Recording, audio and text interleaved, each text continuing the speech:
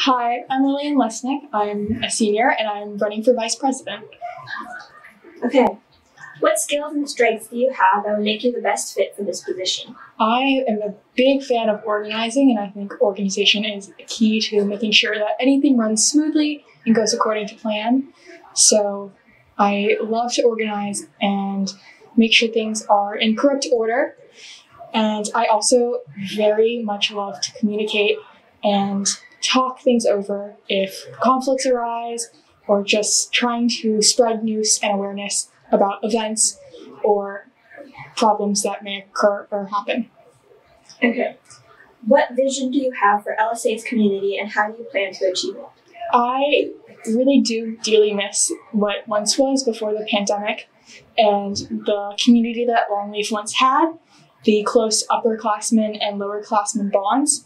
And that is definitely something that I would want to bring back. And by trying to really create school-wide events that are encouraging for both upperclassmen and underclassmen to come to and enjoy, I think that could be a very wonderful idea for us. Okay.